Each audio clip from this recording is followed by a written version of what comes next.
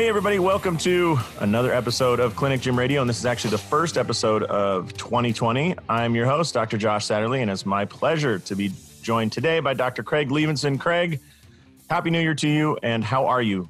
I'm fantastic. Happy New Year, Josh. I can't believe I get to inaugurate the new decade with you. Yes, it's like a magic wand. You know, you're blessed from here on out, I guess. As am I.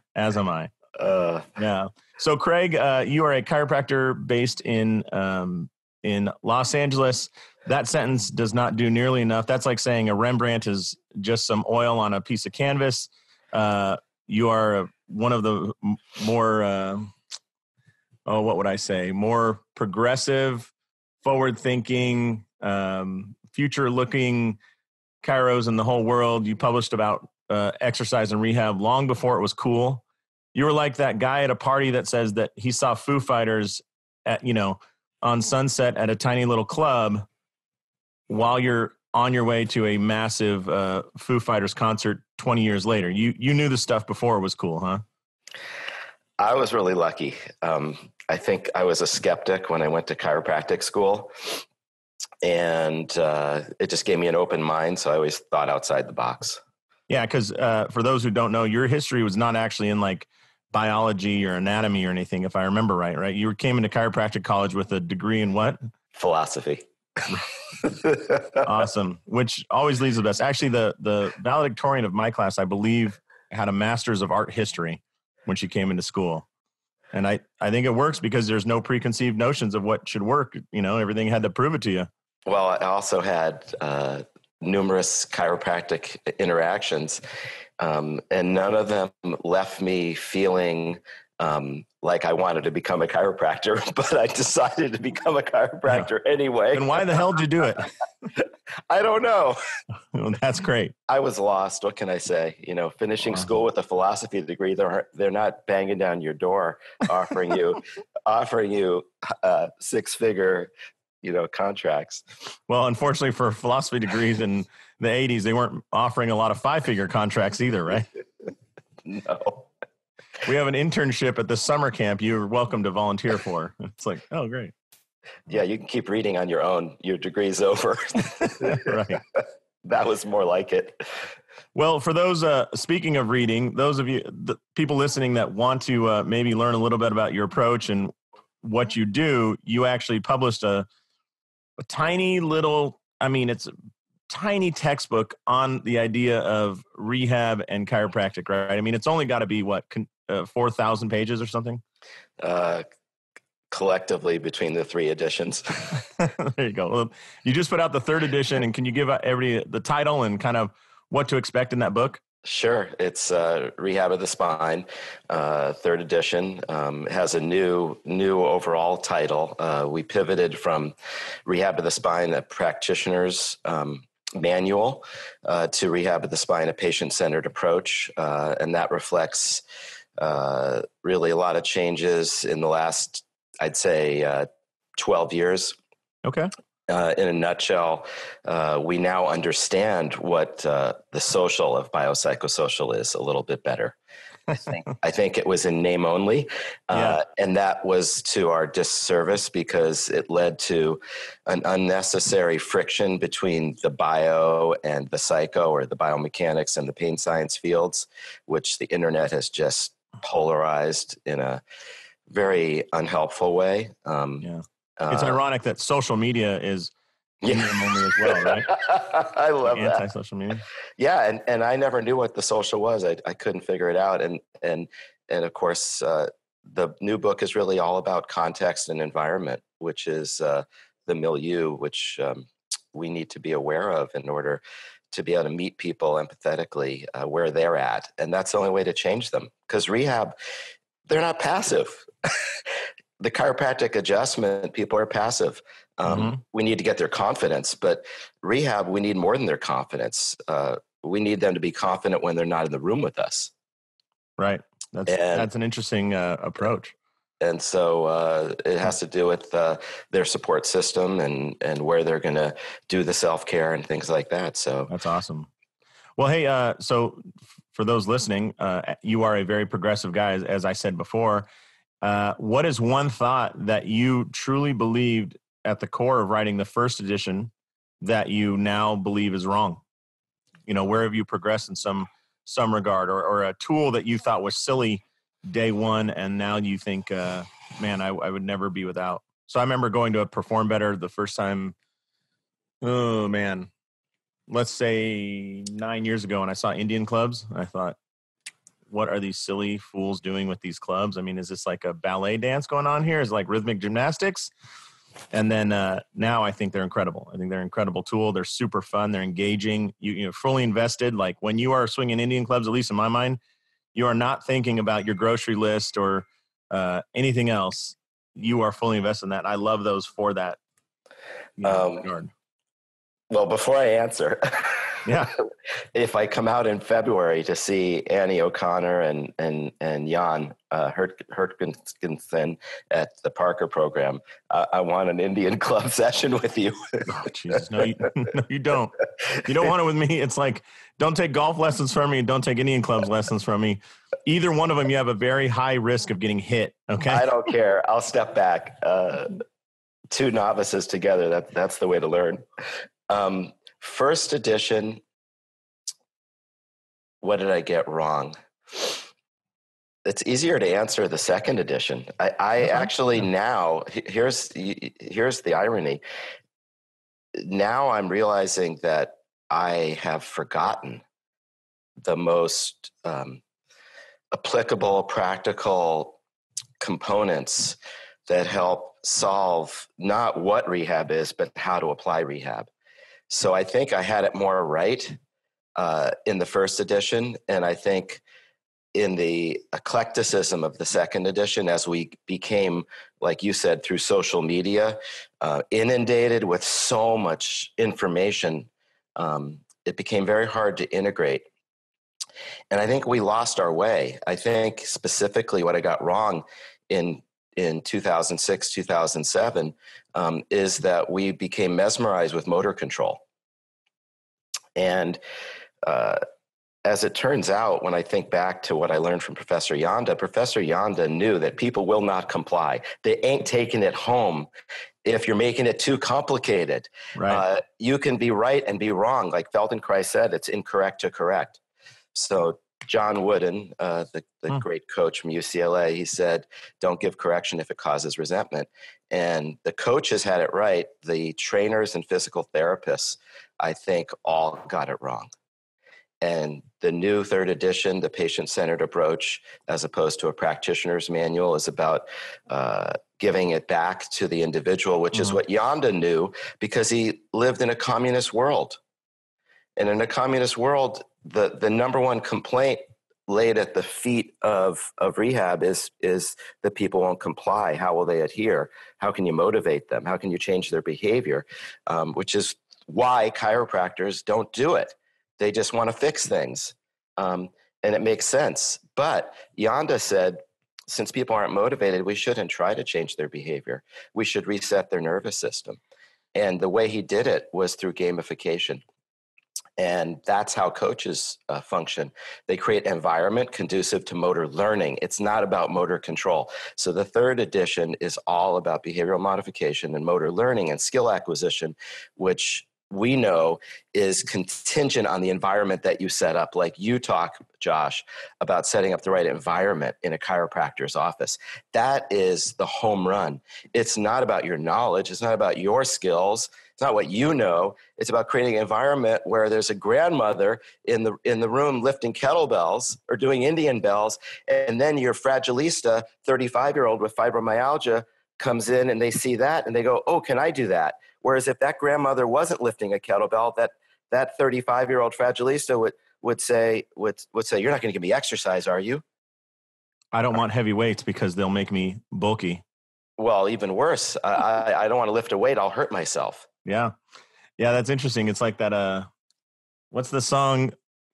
Hold on loosely, but don't let go.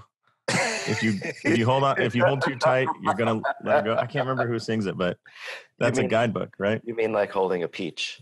Yeah, there you go. A really ripe peach where you can get the skin off of it in half a second. So isn't that how we're supposed to learn how to palpate?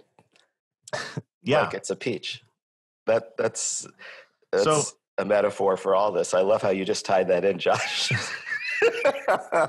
if you can't bring in 80 songs, then it really isn't that clear. So let me ask you this. I mean, so talking about the biopsychosocial, being a social practitioner and being, around your peers and seeing your peers on social media and seeing their accolades and their abilities and all those things drives us, I think, to want to be the quote unquote solution to these people's problems, right? And go for the control or the hands-on or the idea of I fix this, the practitioner fix this, not the participant or the patient. And I think that is oftentimes hard to overcome. So how did you deal with that? Being a guy that has an encyclopedic knowledge of all this stuff, how'd you get comfortable with being like accepting the fact that you weren't the solution? You maybe were a guide or a teacher, but you weren't the one. I think the realization of the fact that things are very complex. We're dealing with things like motivation and behavior change. Mm-hmm. And you can't just snap your finger and have somebody do what you prescribe. It's not homework.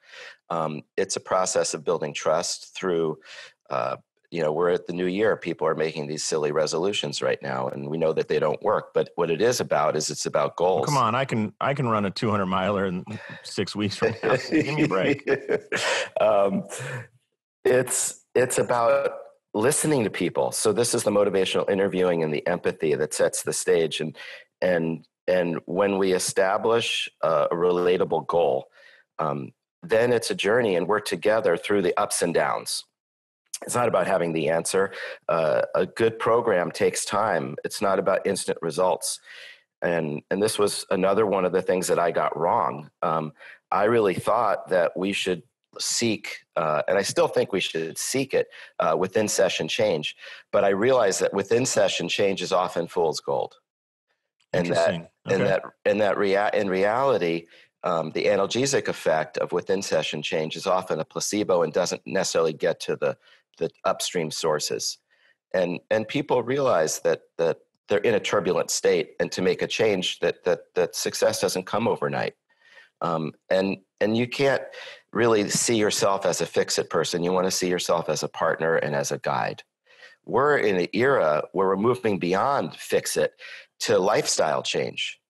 And we have to, because people are getting older, younger now. 50-year-olds today are more compromised than they were ever before in history because of our lifestyle, because we eat too much and move too little. It's not just that people are living longer and we need to have them functioning when they're 80. That's part of it. But the other part that's more tragic is that at 50, people have more arthritides, more disability, more mental health issues, more diabetes, because of our lifestyle. And lifestyle change, you can't change that in a fix-it approach. That this is, chiropractic has an opportunity, but we will miss the boat if we make the same mistake as allopaths.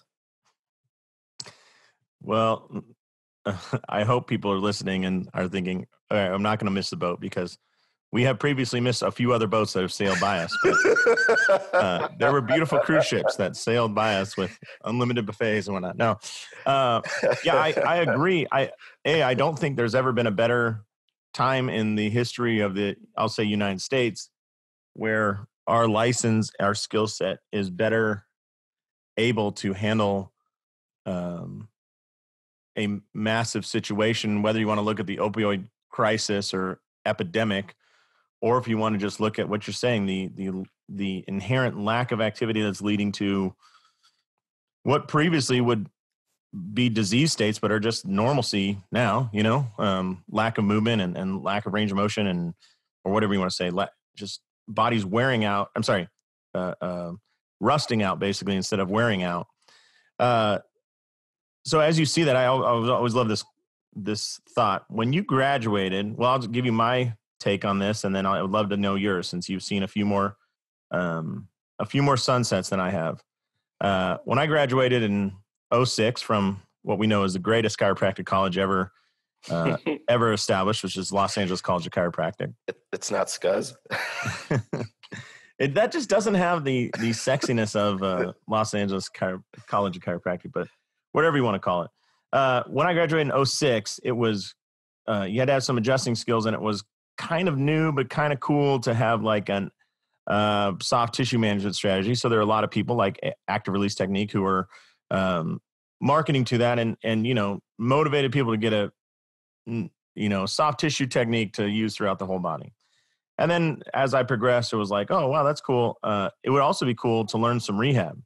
And so learn some rehab from some folks that like yourself and some other folks that saw that advantageous.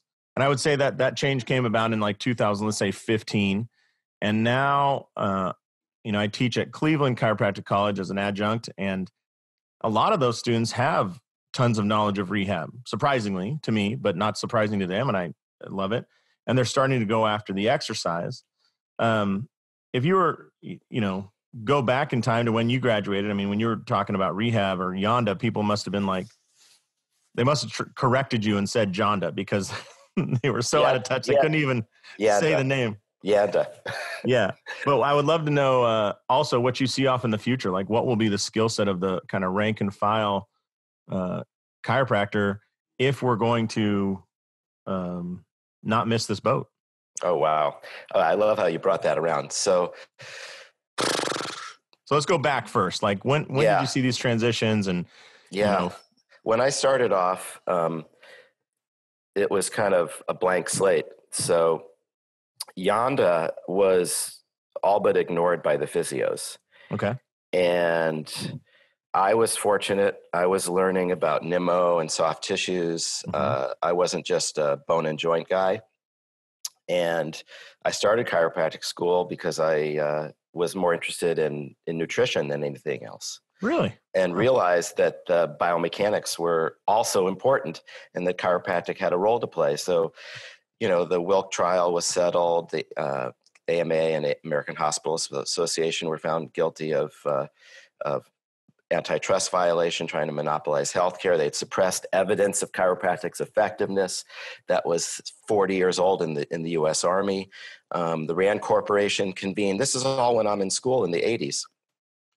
They brought together a think tank at RAND to look at spinal manipulative therapy. And, there was a recognition that spinal manipulative therapy was part of the answer.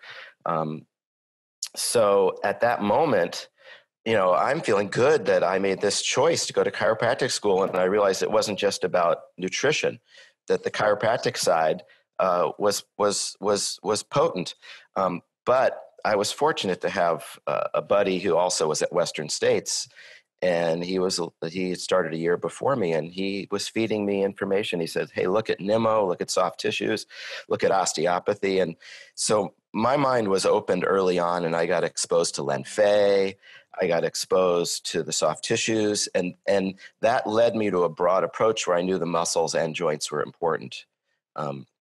And then I realized that it wasn't just the tight muscle or the trigger points or soft tissue lesions. It was also the weak muscles. And furthermore, it was the faulty movement patterns. And that's what brought it full circle back to the nervous system, because the faulty movement patterns is the motor control and the coordination and the CNS. And so the one group that put it all together was the Prague School.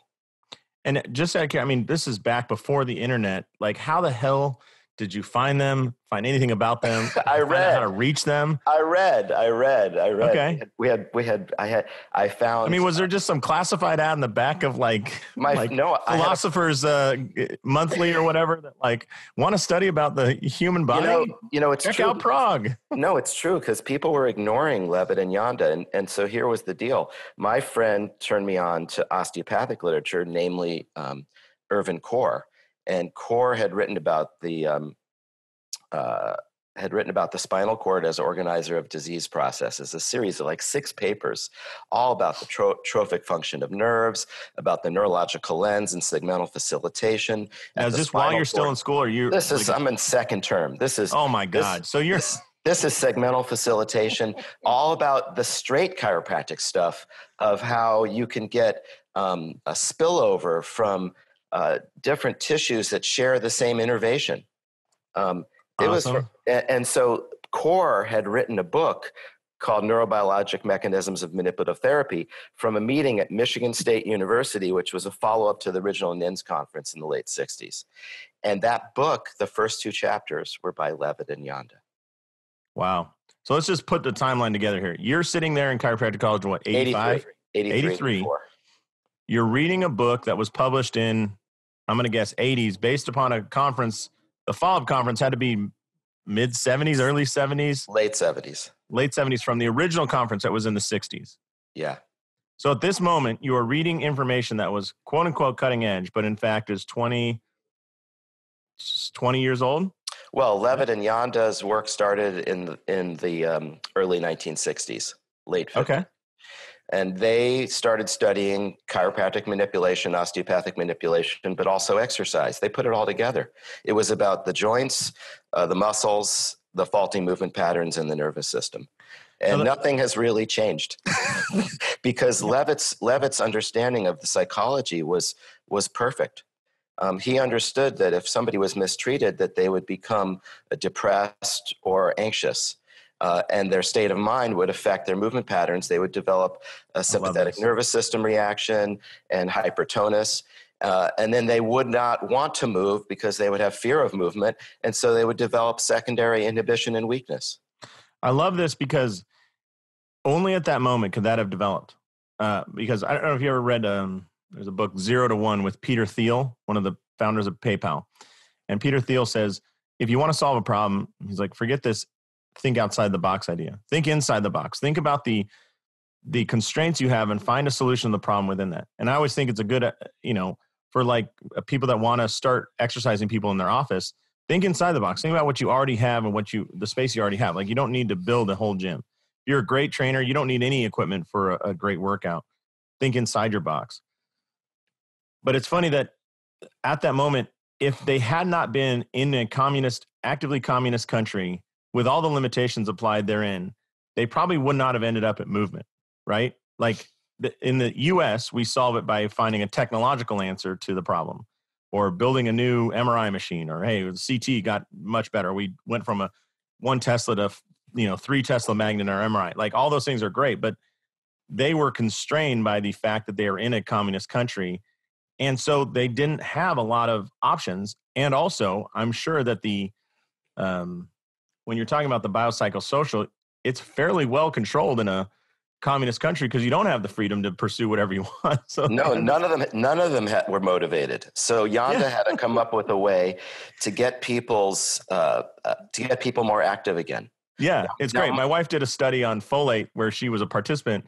And they said, the first 6 weeks, we deplete you of all folate, and then we add it back in your diet and see the reaction. That's what they've done. They said, we're going to deplete you of all motivation, and then we're going to induce some motivation and see what happens with these patients, right? Figure out how to reboot the nervous system in people that have absolutely no hope. Right. All right. So you hear about these guys, you read about them. In this, you said the foreword of the book, of the textbook, was written by... Well, the first 2 chapters at the conference. And Yanda wasn't even allowed to go because they knew if he went, he wouldn't come back. He'd defect. Right. So how'd you go from that to the first time your feet hit the soil in Prague? Oh, gosh. All right. So that's mid-80s, right? 83, 85. Yeah. So I by the time I graduated, I had already written them and invited them to come to LACC. Levitt sits Which, by the way, for those people listening, literally wrote it. Like literally wrote a letter on paper, right? Because there was no email or text. No, it was all letters. I still have the letters from both of them, many of them. And Levitt sat on my letter for 2 years before responding because of anti-chiropractic sentiment. Wow. Okay. And he was in Australia. He saw Philip Greenman, the great osteopath, and Phil had a connection with me and with Alan Adams, who had come down from CMCC to be one of the deans at LACC. And Phil told Levitt that LACC was a safe zone. Awesome. A safe space, as they call it. And Levitt responded, said he'd love to come. Now, meanwhile, he thought I was a professor. He didn't know I was a student. Yeah. And when he came, he refused to talk about the humility of this man and his service qualities. He refused the check that I gave him from the body. This is Professor Levitt. Yep. He came in 1987. I handed him a check. And when he realized that we were students hosting him, he refused the check, even though this Czech man was from a communist country where obviously they didn't make a lot of money. Yeah. I mean, that's the honor of him. And that changed my life. That act. Not that act, but everything together. Like, that was part of who he was. Okay. And it was consistent with the open-mindedness. These are two neurologists who, as you said perfectly, were trapped behind the Iron Curtain, so they didn't have the technology post-World War II that we had in the West. So they learned in France from the French School of Neurology, the school of Pasteur and Lesage and Desjardins, and they were still carrying forward this fine science and art of the physical exam and the history taking. And for 40 years, they were still inculcating all this while they were studying osteopathy and chiropractic and exercise. Wow. It was all part of the package. Man, thank God he didn't sit on your letter for 3 years. You would have been out of school and there'd have been no contact, right? Like, so they came numerous times. Levitt was already an older person, and Levitt finally said, "I'm not coming anymore. You have to come here." And that was before the Berlin Wall fell. But in 1989, the Berlin Wall fell, and within 3 months, in 1990, I was in Prague. And at this time, because I know at this moment in history, so we're recording this early 2020, really early in 2020, folks have gone to Prague for these, DNSD, I think, is always in Prague, right? And these other things. There was no formalized program, I'm guessing, when you showed up on the Czech soil. It was like, hey, I'm Craig. I'm just going to watch for a while. Well, I went and I watched for a while. I saw Dr. Levitt at the Central Railway Health Institute clinic where he worked, and I saw him treat 50 patients. The first patient blew my mind, and I took notes on the subsequent 49 patients. That's awesome. I would love to get some perspective. I please take this in the spirit in which it is intended. I remember, you ever gone to Glacier National Park? Yes. You ever gone to the top of Going to the Sun Road? No. Which it's the big road through Glacier National Park. If anyone listening ever goes there, there's just one main road that goes through the whole thing, goes to the top of this peak. And when you look down in this valley, there's these huge buses passing you. They're huge. They are the most minuscule dot when you're up on top of that mountain looking down and seeing that red dot.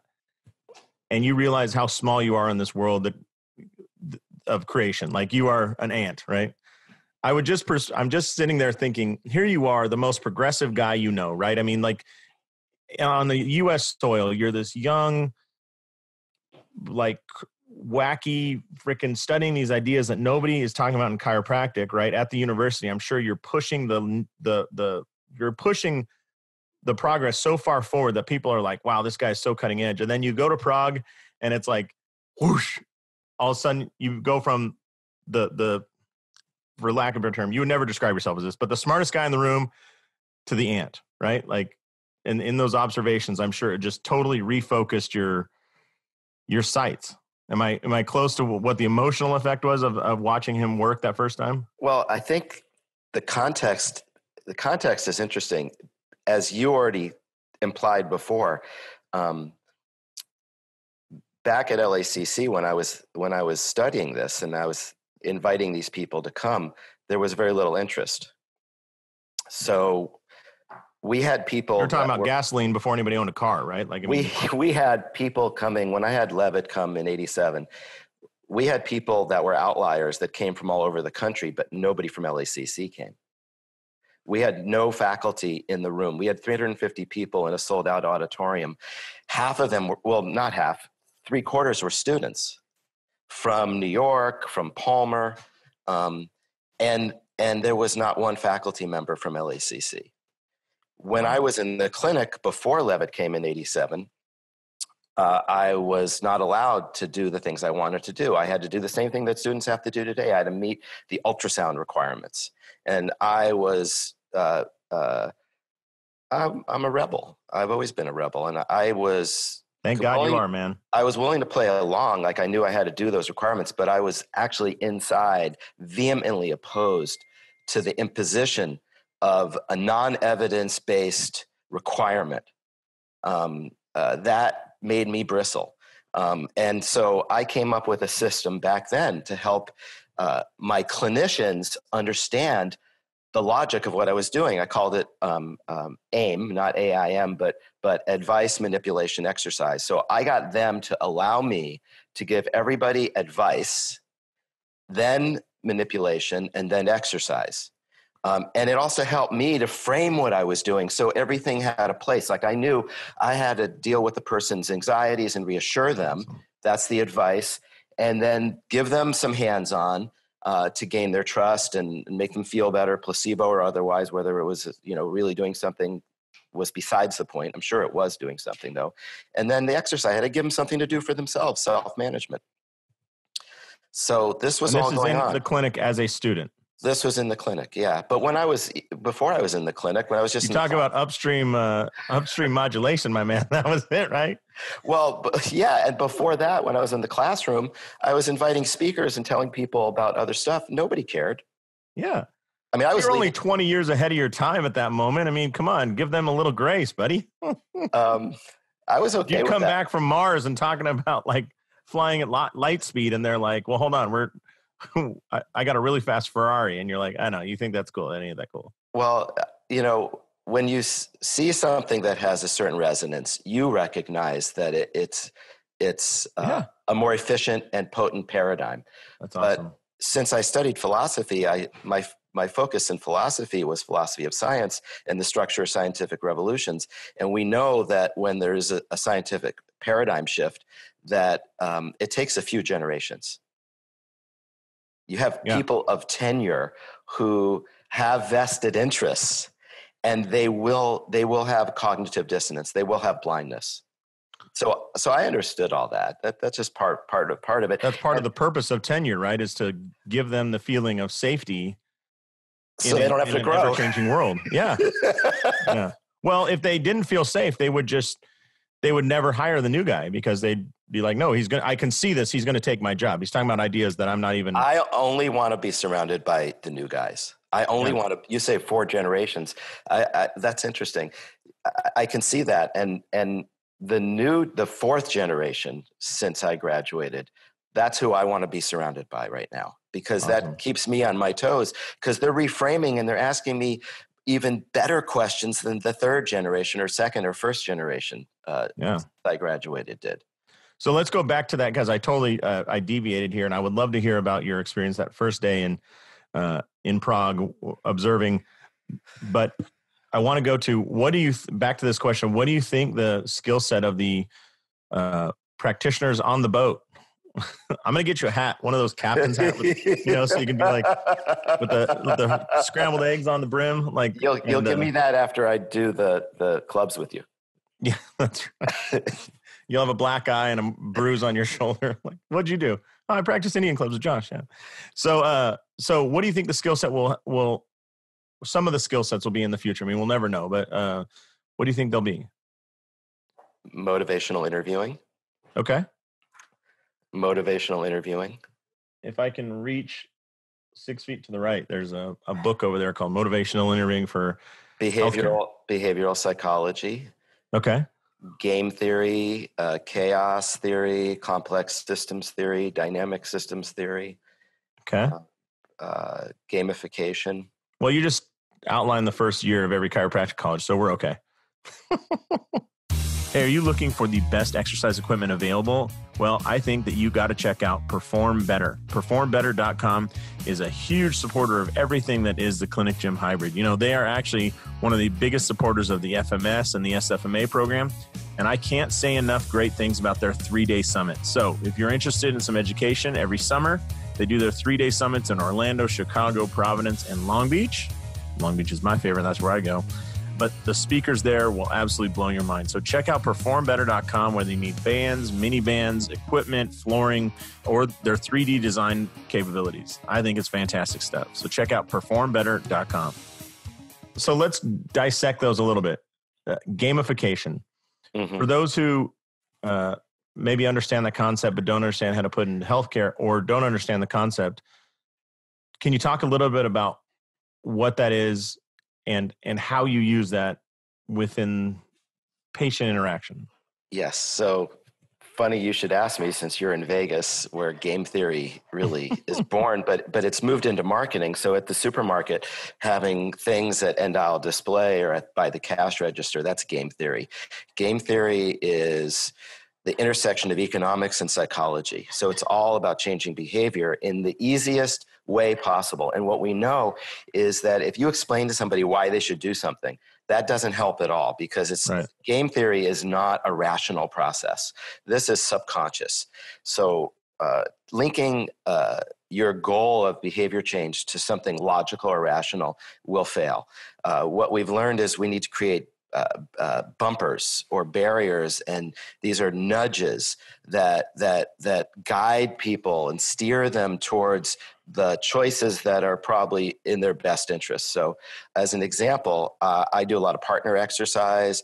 I have a lot of variety of toys in the office. We focus on making it fun. We do reactive training. And this is where I said the big change when you said, what have I done wrong in the first edition? Really, the first edition was more right than the second. The second had a lot of cool, fancy toys, DNS and this and that.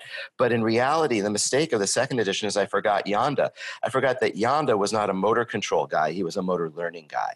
He was more like a coach, like John Wooden. It was about skill acquisition, and he had to do it that way because people weren't motivated. Motor control requires you're doing correctives and telling them what they're doing wrong, and then they have to think about, oh, my hand should be here and my shoulder should be here.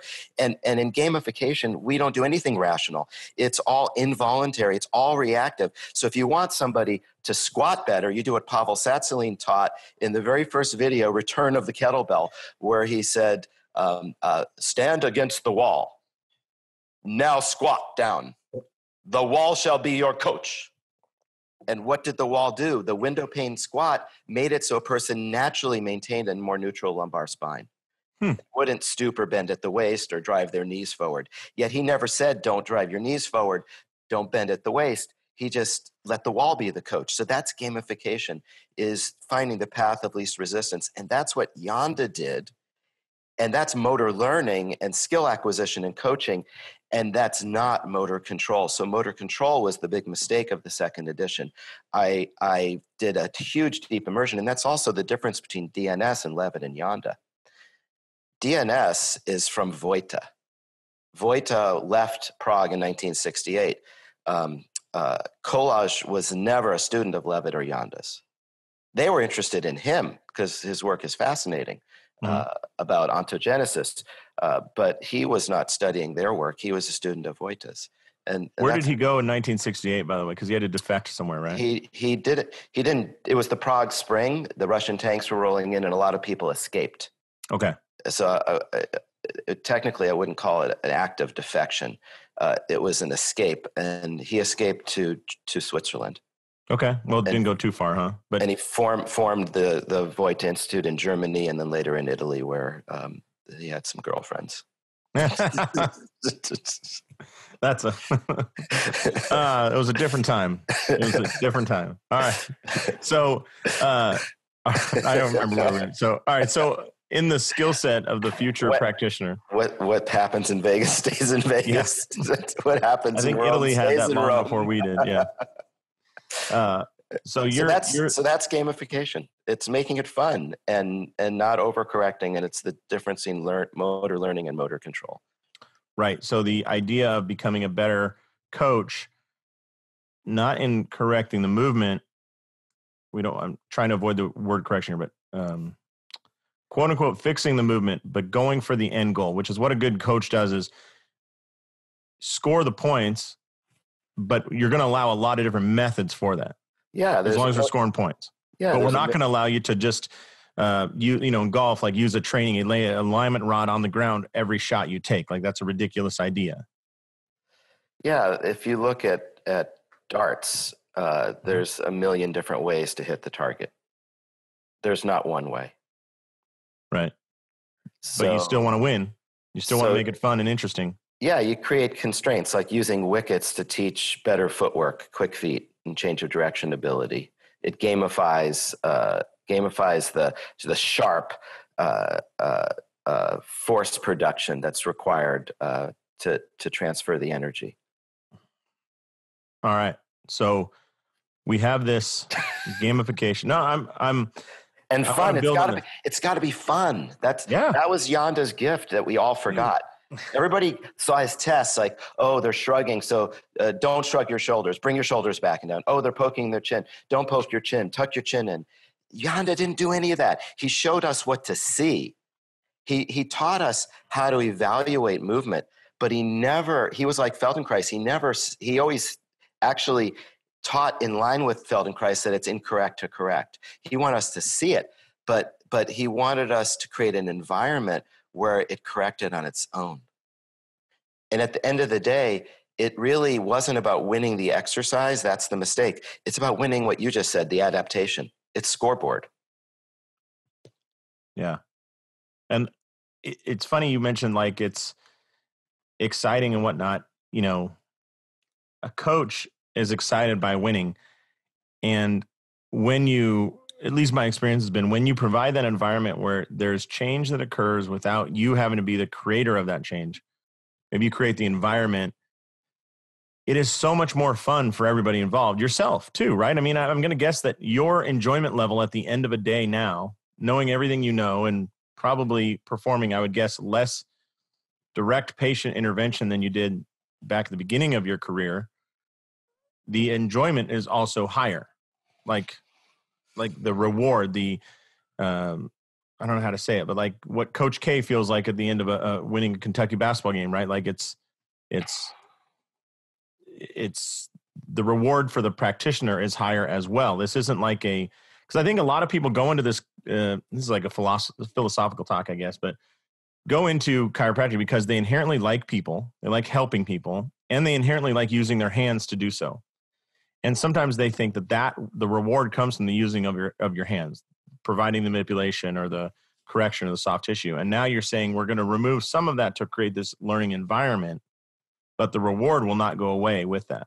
I still do manual therapy. I enjoy using my hands. I always will.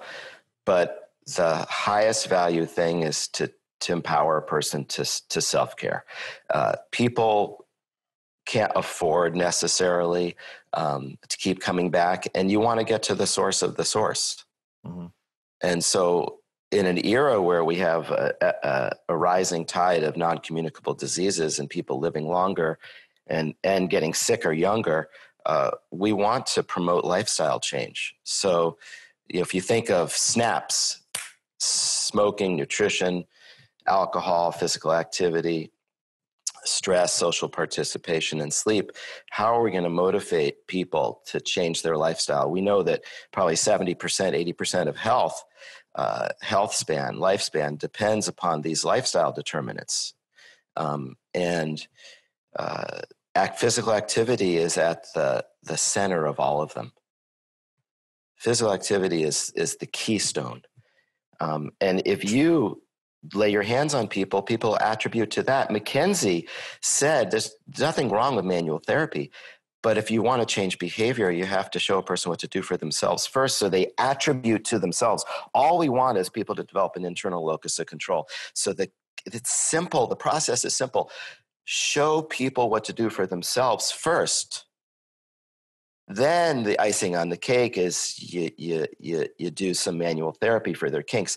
The other thing about manual therapy is I think people need to earn manual therapy. Manual therapy isn't best for a fibromyalgic or chronic pain patient. That's the fool's gold. Those people need to exercise. They think hurt equals harm and they shouldn't exercise, but they're underprepared and now they're overprotecting. So once they have a positive experience with movement, their cortisol changes. They start to shed some of that rust you talked about, and the motion is the lotion. But conversely, the people who really need the manual therapy are your athletes.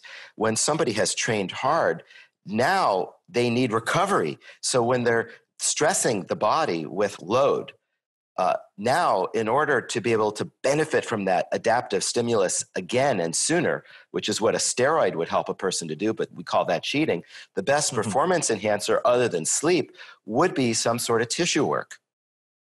And skilled tissue work, not on a foam roll, but by a chiropractor, by a skilled manual therapist. And that's the more appropriate use. We see that with Kawhi Leonard. We see it with LeBron James. They've earned the recovery. And manual therapy is part of what Kawhi gets at the end of every game. But for chronic pain patients, you've talked about the big opiate crisis. Manual therapy isn't really getting upstream of the problem for people who are fearful and apprehensive and think the tissue is the issue. That's a form of over-treatment. That's like medicalizing the problem. We think because it's natural that it's not medicalizing the problem. It's like taking an MRI when you shouldn't. It's over-detection of problems. It's over-diagnosis, and it leads to over-treatment. We want to empower people that it is safe and efficacious to resume near normal activities. We want people to participate again in dancing and in yoga and in hiking and in tennis and in golf. And the manual therapy, while effective, is not as effective as showing people what to do for themselves. That's the innate intelligence. Above, down, inside, out. That, to me, it is about the nervous system. Yeah. It's about the connection of the mind and the body. That's what innate intelligence is. It's not a dirty word.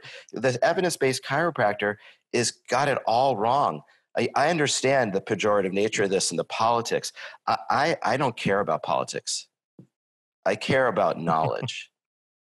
And philosophers typically don't care about politics, or they're not. Yeah, I never have. I care about changing patients and empowering. Yeah. I don't use the word subluxation. I don't use the word innate intelligence with patients. I don't show them the picture of the spinal cord and going to all the viscera. Push this button and the light turns on thing. But I want to get to the source of the source. I want to get upstream. And I don't want them to think that the problem is that QL not.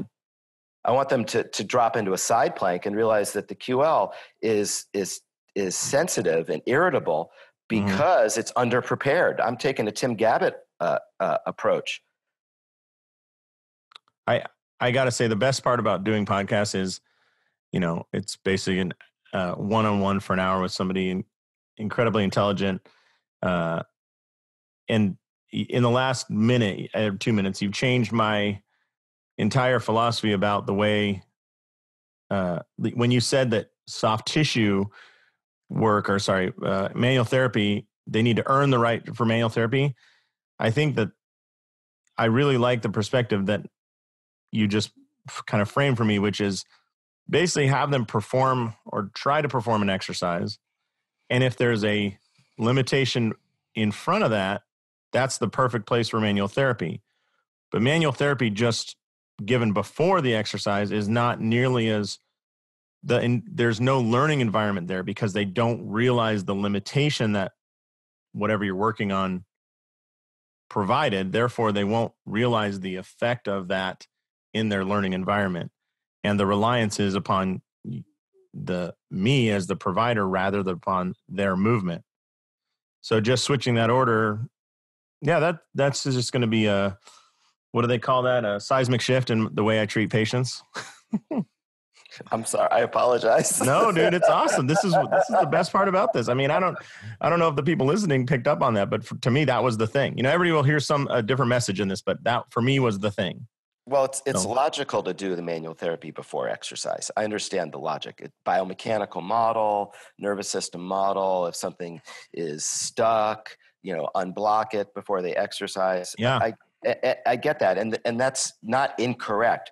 But if we're thinking about change and transformation, it's all about the end game, and in the infinity game of Simon Sinek, the end game strategy is to motivate people. So my mission at LA Sports and Spine is to give people a positive experience with movement and to give them tangible hope and an achievable plan. And that's where, even though I'm a lover of Levitt and Yonda, and they're my mentors, Mackenzie was the greatest revolutionary in our space because he understood psychology best. And he put it simply, if you get them out of pain, they're not going to do self-care. And things will recur, like musculoskeletal pain recurs. It's when you have recurrent pain, it's you're going to get a cold again. Maybe it'll be more like even allergies. And then when you medicalize these things, then people will keep reaching for the fix-it. And we all know with chiropractic, the first adjustment lasts the longest. But when you go back into that well, it doesn't last as long. Yeah. And finally, you feel good for 15 minutes.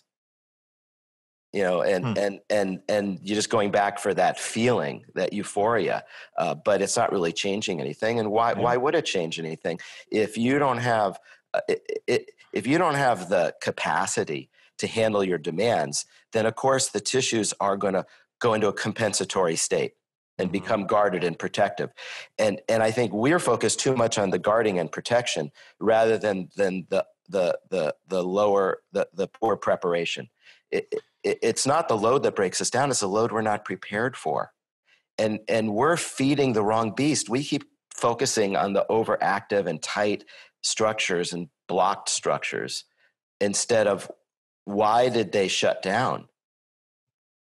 Strengthening is not inherently dangerous. We're going to find the path of least resistance, the hardest thing they do well. That's the gateway exercise. And it may be like Pavel Satterlee said, do your squats against a wall. Mm-hmm. Now your spine is automatically in a neutral position. It's funny, even the language that we use sometimes affects these things, the phrasing of it. Like you said, the evidence-based, or they have some reservations about, the term innate intelligence or subluxation and those things.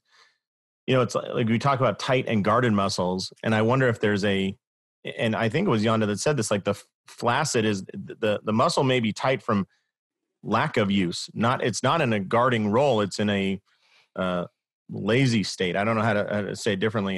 And the hardest, most difficult thing they can do well in a motor learning situation, would the better phrasing be the hardest thing they can do okay? Yeah.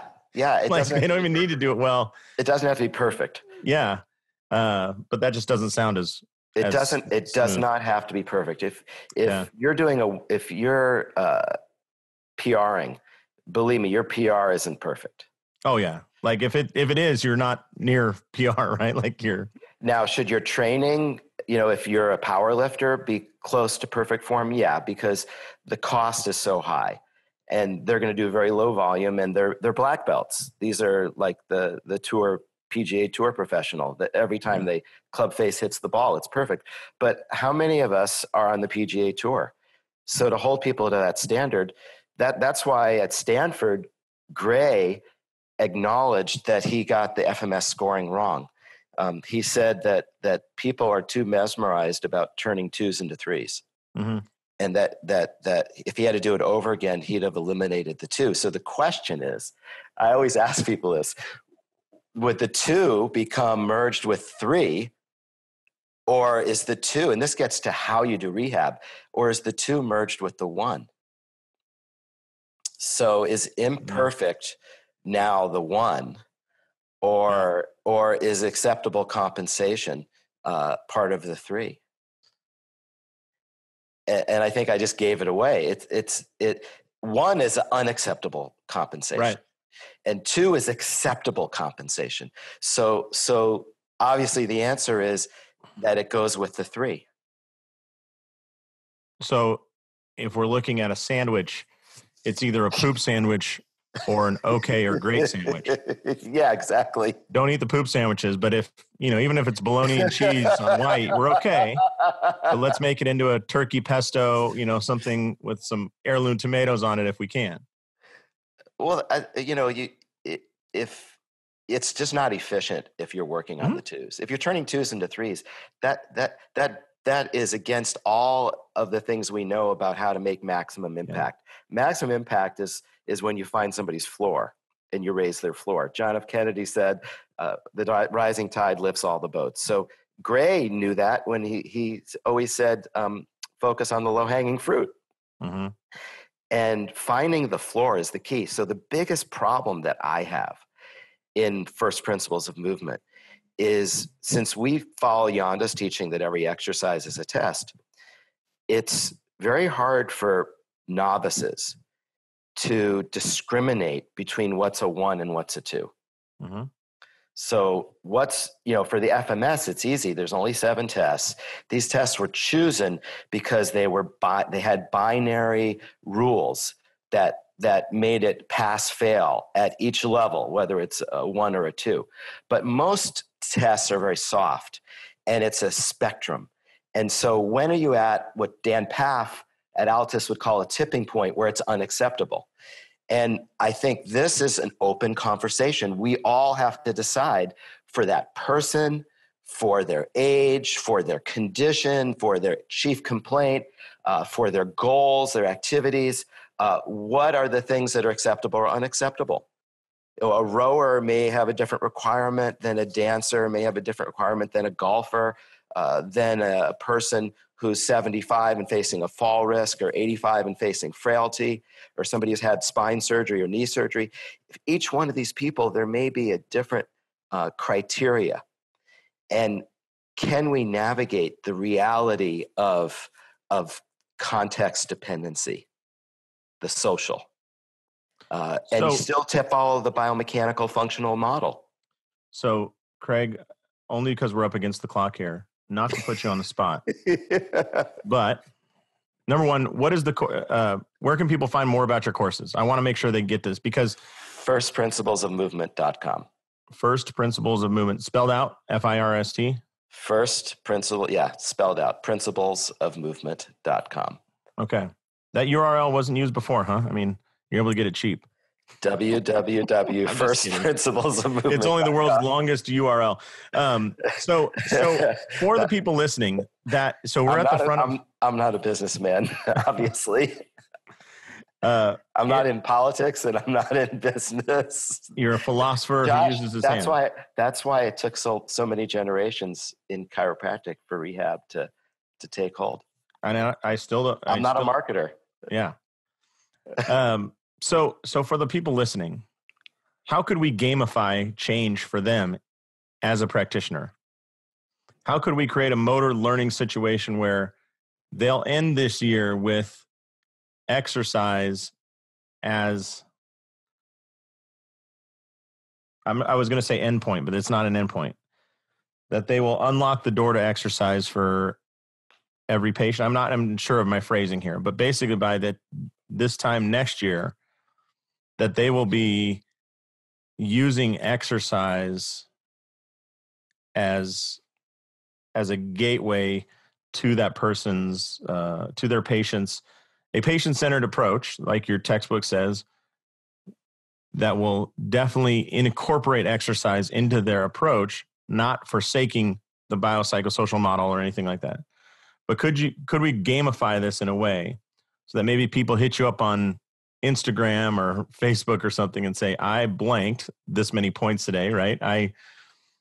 I'm trying to think of a way to actually integrate this from the conversation we're having into the gamification for the practitioner. So I think it's fairly simple. As most experts do. Most of the misunderstandings are because people think you have to give people a lot of exercise. You're giving them 1 or 2 things, and you video them. You use your iPhone, and then you airdrop it to people.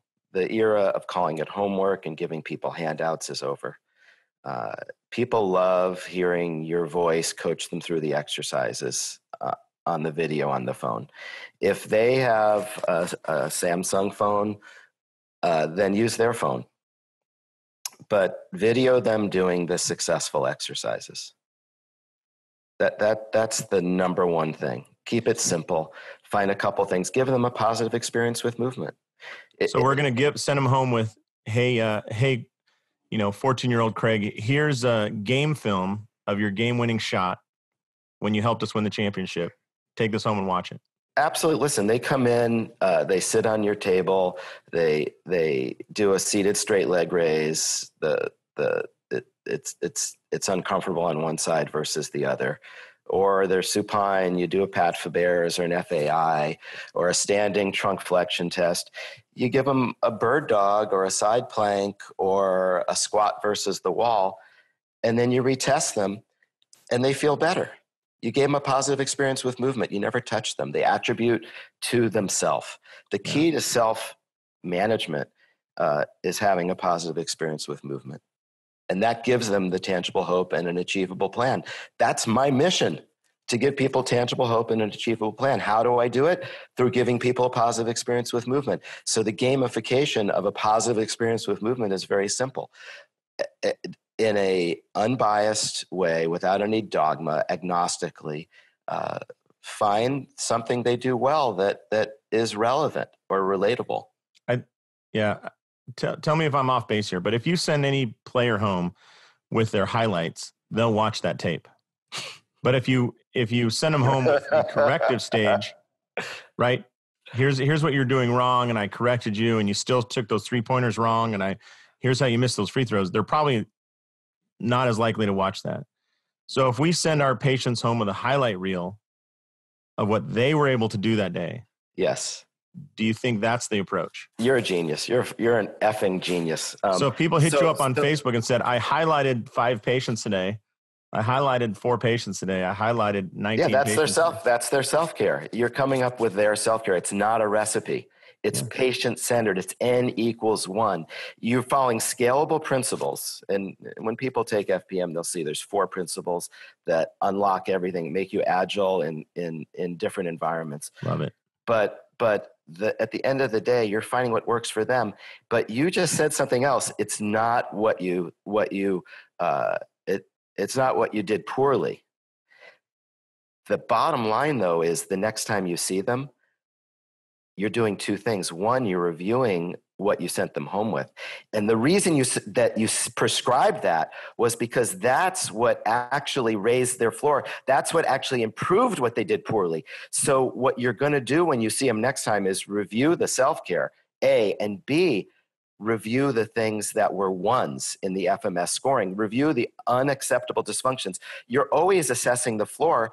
You're always raising the floor. So the 2 things that my patients go home with as far as thoughts in their mind are, 1, the motion is the lotion. Here are my exercises. These are the things that help me. And 2, what am I working on? I'm working on my floor. These are the things that are my floor. My toe touch, my hip mobility in a shin box or a 90-90 position. We're highlighting the high blood pressure, the silent killers. Mm-hmm. We're finding the dysfunctions. If you don't find the floor and explain clearly to people in a simple way why their tight hamstring is related to their back pain, why their weak abdominal is related to their back pain, why their poor hip hinge is related to their knee pain, then you haven't done your job. So it's all about finding the floor and then giving them a prescription which raises the floor. It's a 1-2 punch.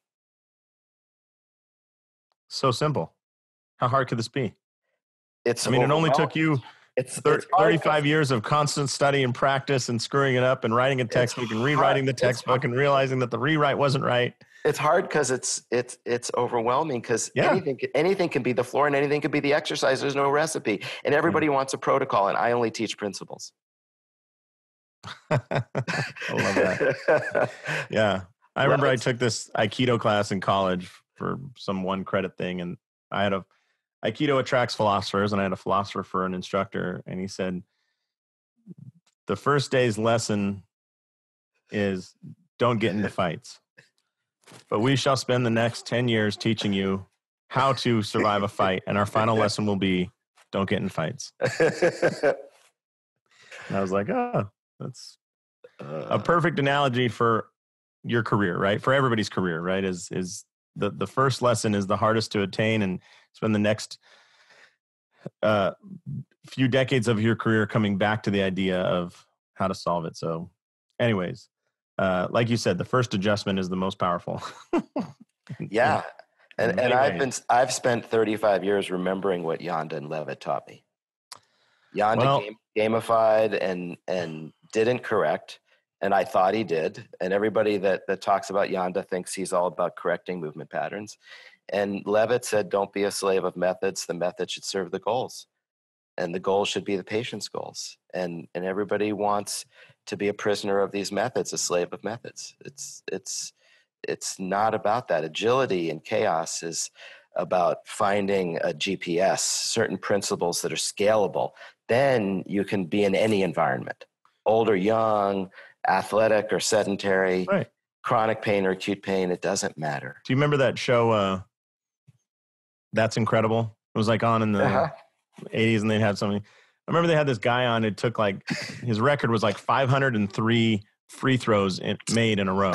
And they're like, that's amazing. And at the end of it, Fran Tarkenton's like, wow, you should be in the NBA. And the guy looked at Fran, he said, no, Fran, I don't play basketball.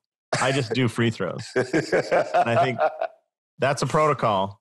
And the guy realizes he's good at the single protocol, but there's no way he can do that in context. So anyways, well, Craig, this has been awesome. I wish I could sit here for another 8 hours and talk to you. I feel like my brain is Vegas, baby.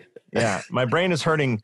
I might be bald from the next time you see me, because from the growth from this conversation alone, it might have pushed my brain so hard that the hair follicles ejected as well, just to make extra space in my head. No, we're going to make the hard easy, Josh. This isn't about making it hard. This is true strength, according to Pavel Satterlee, is when you make the hard easy. Yeah. Anybody who's overcomplicating it, it's already complicated. Let's try to find a new paradigm where we're more efficient. We're all overwhelmed with all this information. Yeah. Let's make it simpler.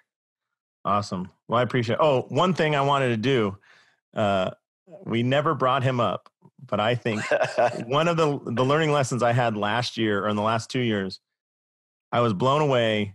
And you're the only guy I know who knows of this individual. This is like talking about knowing somebody who was cool long before everybody realized it. Matt Barink, I think, is an incredible high-level thinker and high-level trainer who I don't think the world knows about yet. But I have a feeling, in a few years he'll be well known. So I want to give a shout out to him because he's a smart cookie. He's in charge of the EFTI curriculum for Equinox coaches. Yeah, which is fantastic. He's a very soft-spoken guy who has more skill in his fingertips than the rest of us have in our frames. Yeah. Well, I'm glad we were able to highlight him because he impressed me in the last couple of years. So anyways, Craig, so firstprinciplesofmovement.com, people can find your course there where you make the complex simple and the simple exciting, I'm sure. And the third edition of your textbook, Rehab of the Spine, has recently been released. If they bring that book to your First Principles of Movement course, will you sign it for them? Yeah, I'll sign it in Vegas too. There you go, at Parker Vegas, and that's in February, right? I hope to be there. Yeah, I want to learn from Annie and Jan. Yeah, well, don't get in the trap of gamification to be stuck down on the craps table, chasing yourself. When one is in Vegas, one doesn't sleep, so there's time for everything. Awesome. Well, Craig, this has been a Slice of Heaven. I appreciate your time this morning, and happy New Year again to you. Happy New Year. Thank you for inviting me, Josh. It's been awesome. I appreciate it.